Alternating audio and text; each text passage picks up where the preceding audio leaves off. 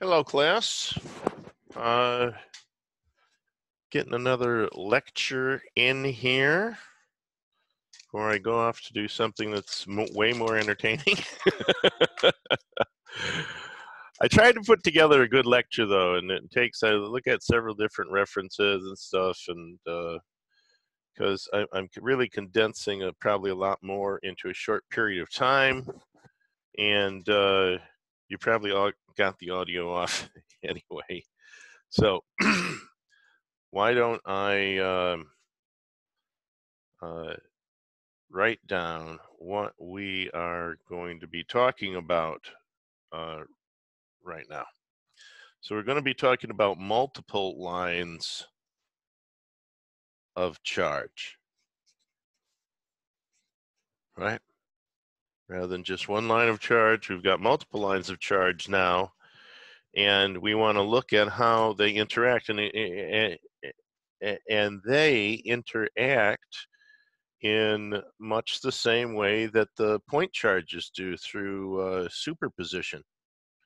So what we do is we find out what the electric field is of all the individual lines of charge, and then we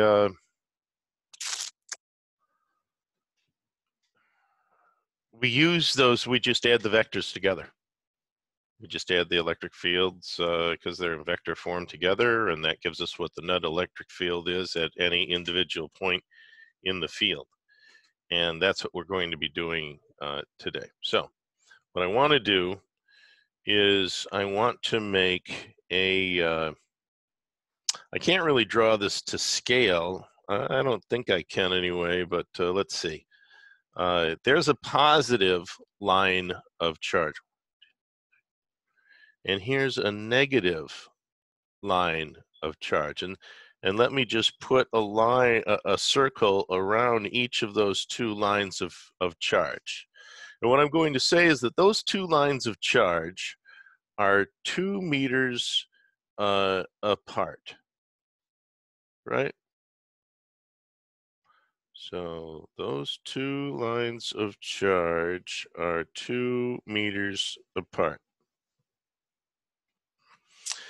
And then I want to look at a point directly under, well, I want to look at actually 2 points. I want to look at a point directly under the center of these two points of charge. And I want to look at it 10 meters down. So if that's 2 meters, then this should be, let's see, 10, 1.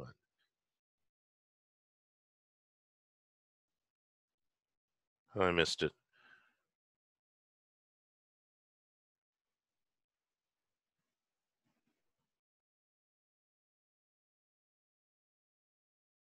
Here we go. So right, I think that's it, right there. That is the location that I want to find out. Of course, I can't find my ruler now. what? There it is. So that's the point. Now that is 10 meters. Now those are 2 meters apart, and this from here to here is 10 meters, right? So draw a huge line down there so as to not waste the good side of the paper. And I think everybody can see that. So that's 2 meters by 10 meters. And of course, right in the middle here is 1 meter, right? So both of those two, let's make that a little larger. Both of those two lines of charge are influencing the point down there. They're both individually creating an electric field about that point. And let's see how those fields interact. That's what I want to see. So first of all, we've got a positive field here, don't we? Can everybody see that? We've got a positive line of charge, and we're coming down here. Now, is the electric field from that positive line of charge on this point down here? Now, there's nothing at this point. There's no electron, there's no proton, there's no nothing. Is the electric field going to be going away from that point, or is it going to be going toward that line of charge? How many say away? How many say for? Well, that's what I thought. Yes, there is the difference between an online class. Well, of course, it's going to be going away from the charge. It's going away from the charge. And why is that? It's going away from the charge because we always assume that there's a +1 Coulomb charge there, and we think, what would the force field be, right, off that charge? So that's how we look at it. All right. Do I have to write that down? Okay. Fine. So how about this one, though? This is a negative charge, a negative line of charge. How would that affect a +1 Coulomb charge that's at this point? Wouldn't that pull it toward it? I'll make it a little bit longer so it's sort of the same size. Right? Do you see that? And I tried to draw this to scale so that everybody can see that the component in the y direction is going to cancel out, isn't it? Does everyone see the component in the y direction is going to cancel out, and the component in the x direction is going to add together? See how that works? See how that works? So that in the end, these two will cancel out, and the only thing that is going to be left is this little thing right here. That's the resultant. That's what's going to be the resultant. Now, you're probably wondering, what is that angle that's going all the way up there? And that's why I sort of wanted to draw it to scale, because if we look at this, angle here, I'll just finish drawing it. If we look at that angle right there, that turns out to be 5.71 degrees, right? Okay, now I've sort of given away the whole problem right there, at least part of the whole problem, because here's what the problem is. We have two power lines, and each one of those power lines has a linear charge density of 1 microcoulomb per meter. I forgot to put it on. I'm going to put it on right now. We haven't been going that long, but I might change it a little bit. We'll see. Well, because we've been going about 2 or 3 minutes, so good. All right. That's why I put it there, so that I wouldn't forget it.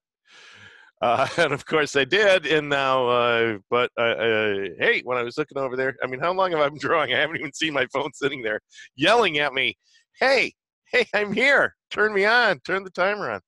Well, okay, we've drawn this all up, and that's 5.71 degrees, just so that you know what's going on. We also know what the charge is in the line. It's 1 microcoulomb per meter. And what we want to do is we also want to figure out, what is this distance right here, right? What's the distance from, that's getting dried out. What is the distance from the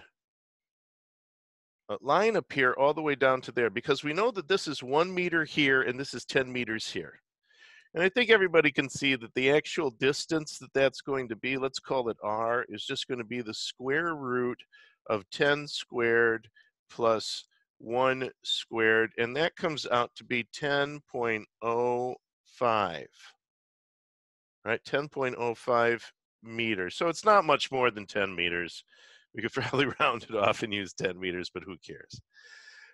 So let's look at 1 and 2, and what are we going to call 1, and what are we going to call 2? Well, I'm going to call, I can't use the blue one, because I'll call this 1, right? That looks sort of red, and this will be line 2. And that definitely looks red. So we definitely can tell what is 1 and 2. And now I forgot which pen, which black pen I was using. Now, we've got that taken care of. We've got the distance taken care of. Let's look at the contribution of E1, the electric field contribution of E1 on this point down here, call the point A or whatever, right? Okay, we'll call it A. So E1, the electric field that E has at that point down there, is going to be rho divided by 2 pi epsilon sub 0 r, right? Now, what is it in the x direction and what is it in the y direction? Well, let's see. It's going to come down here and it's going to be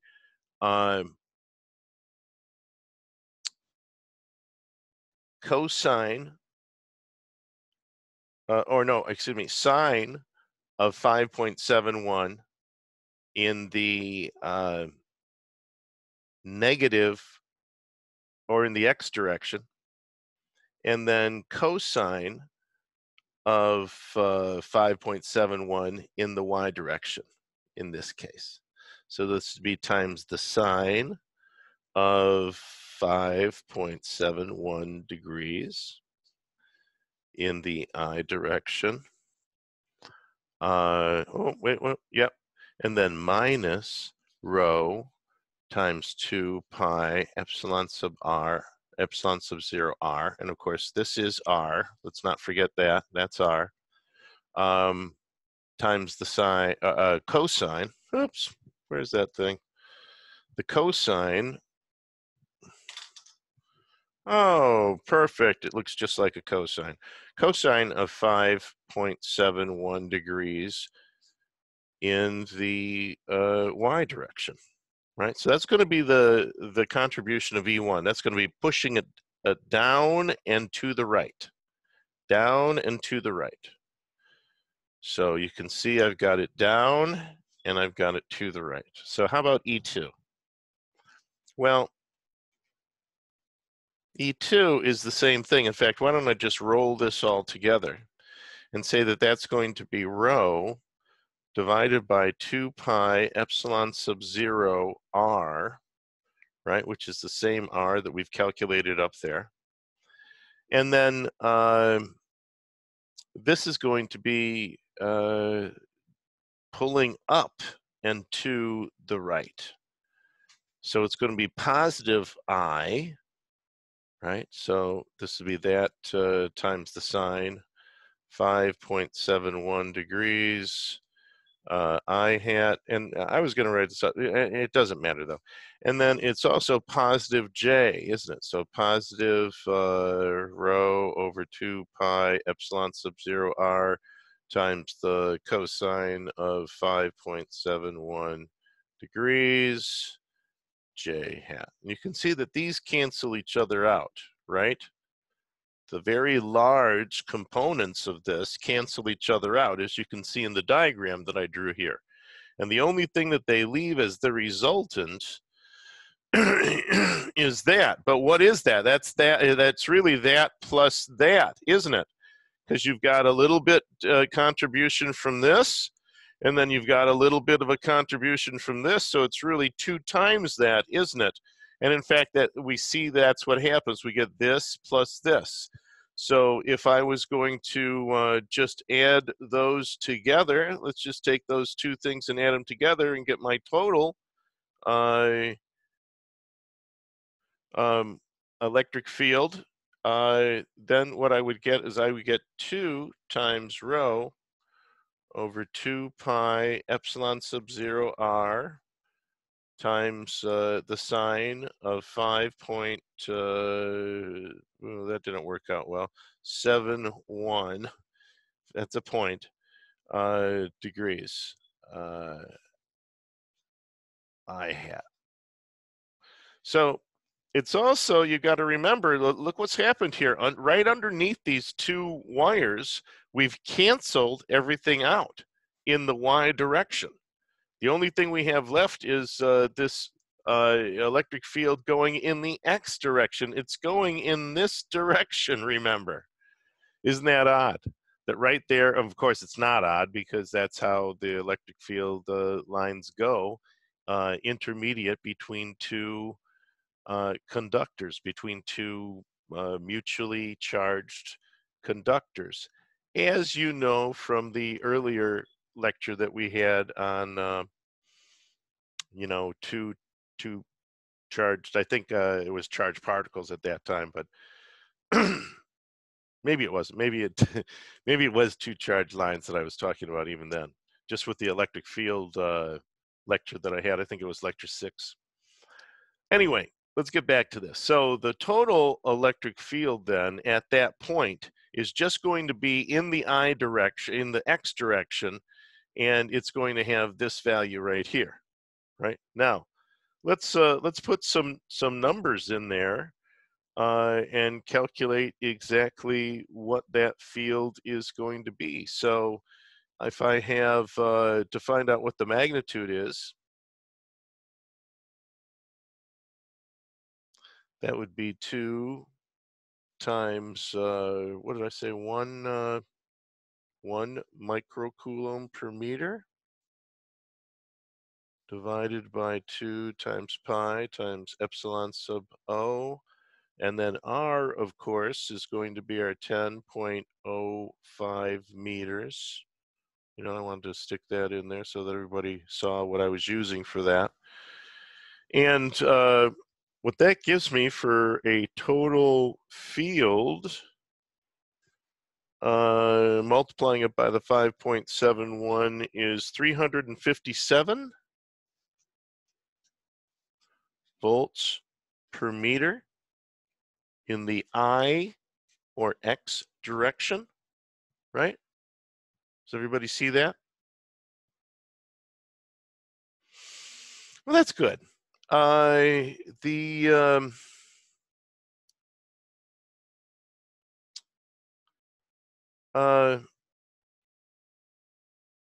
Now this, the next thing that I want to look at the time, but the next thing that I wanted to do was to look at another location besides just that. Yeah, I have plenty of time.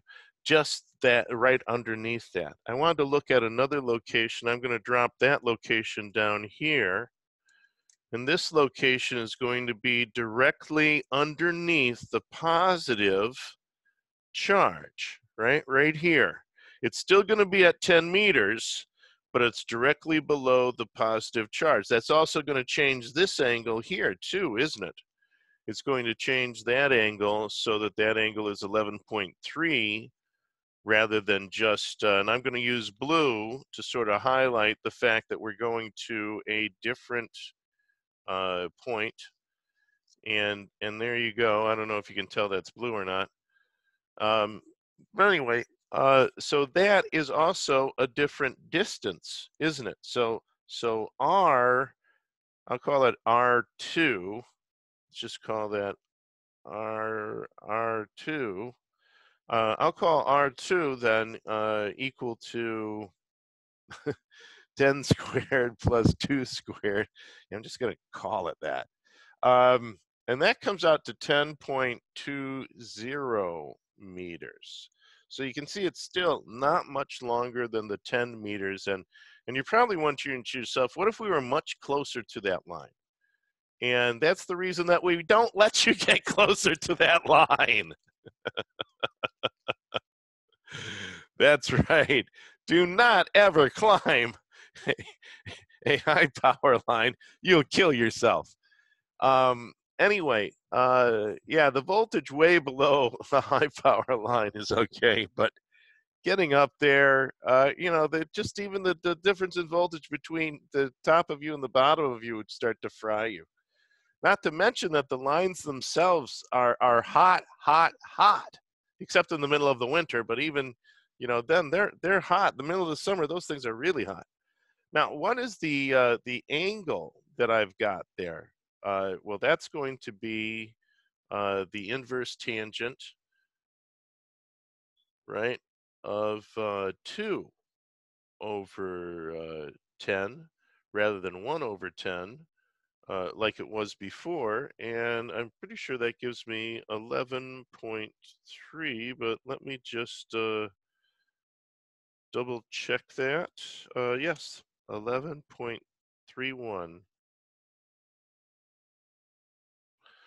So there you go. And now we've got the two contributions again. And this is what I want to look at now. This one here, number one, well, this one, hey, it is video. You can see what I'm doing. This one here is going to push this down and away, because remember, we're envisioning the fact that it is a +1 Coulomb charge, and what would the force be on that +1 Coulomb charge? And the and it's away, it's going down. Now, how about this one here? This one is going to be pulling up, isn't it? And it's not going to be pulling up with exactly an equal amount, because it's a little further away than that one. But you can see that really it's pretty much canceling. It's going to be doing the same thing this one was. I've drawn these larger, in canceling this out a little bit, isn't it? But I still want to analyze the two things. So let's go. Let's go E1. What's my contribution from E1? And I think everybody can see that we've got rho divided by 2 pi epsilon sub 0. And then R for E1, what is that going to be? Well, that's going to be 10 meters, isn't it? Because it's going straight down. There is no, extra distance. That's just what it is, the 10 meters. And of course, that's going to be in the minus j hat direction. So we can stick that all together later. So let's throw some numbers in here, though. So I have 1 microcoulomb per meter divided by 2 times pi times, hey, what is that? Epsilon sub 0. That's right. I'm going to ask the person in class that doesn't know what it is, and you're going to tell me. Excellent.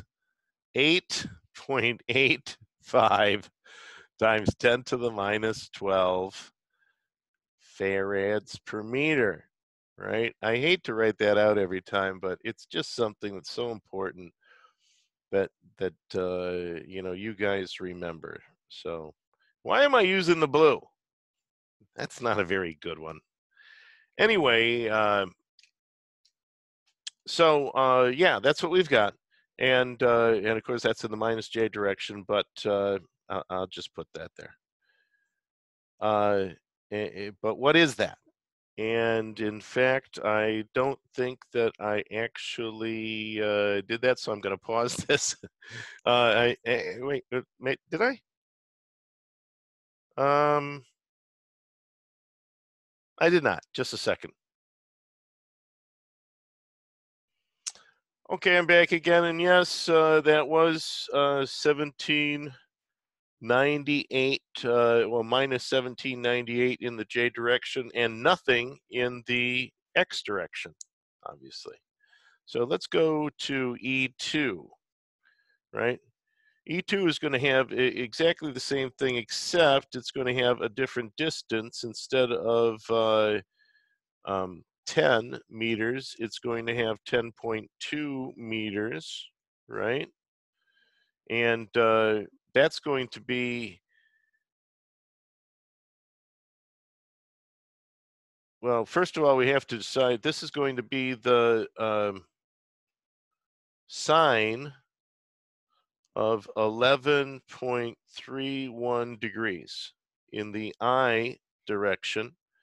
And then, and that's going to be positive. And then you're going to also have a positive rho over 2 pi epsilon sub 0 times 10.20, right? I wanted to put that 10.20 in there I'm going to have to get some new Sharpies. That's what those people do to make these Sharpies. They only give you a dash of ink, right? They give you 20 Sharpies for $1, but then you only get a dash of ink in each one. And then this is going to be the cosine of 11.31 degrees. So that is minus, this is plus, yep, that's right, in the j hat direction. Now, let's look at that because we've got some different numbers here. I'm gonna just pause this for a second and take the other cake out of the oven, and I'll be right back. Okay, well, if I add these two up, I end up getting this being E1 being, minus 1798. This one right here is 1728.5. And that would be this guy right here. And then this one is 345.7, right? Of course, there is nothing to add this to because this has no x component, and this is a positive value. So when I look at the total electric field that we've got here, it's going to be this one for sure, which is the 345.7 volts per meter in the I hat direction. That's that. And then we also have a component in this direction too. So that's minus 1798, and this is plus 1728.5. So that gives me a minus component of 69.48 volts per meter in the j hat direction, right? Does everybody see that? And so if I find the vector magnitude of those, just a second, 69.48 squared plus 345.7 squared, taken to the square root, 352.6. So I've got a magnitude of 352.6. I'm sure I don't have to tell anybody how to do that. That's right, it is a thing. And then what is going to be the angle that accompanies that electric field there? Now, I think everybody can see that this part up here is not as large, it's not going to be as large. So there's still going to be that little dash that's down here. So what we end up getting is we end up getting 345 going out in that direction, but then we also get something down here in this direction. So what we end up with, I'll just use my blue pen, maybe I can use my fine tip blue pen, is something that looks like this. Of course, it would be right by the A, right? Something that looks sort of down in that direction.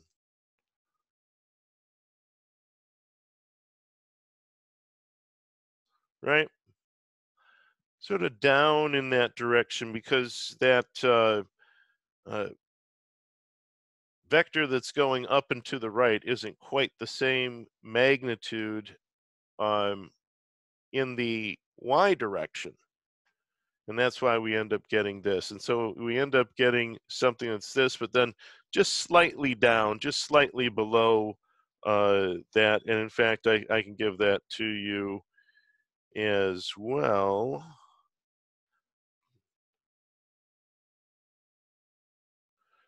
That's 11.38 degrees. Yeah, because that 11.38 degrees, because I'm adding a little bit, anyway. Well, who knows? But that's what it is, and that's the electric field in both forms. So we've got both of the two different things, the one right in the middle and also the one that's off to the side. And through symmetry, you can look at the one over here and, as to what it would be on the other side.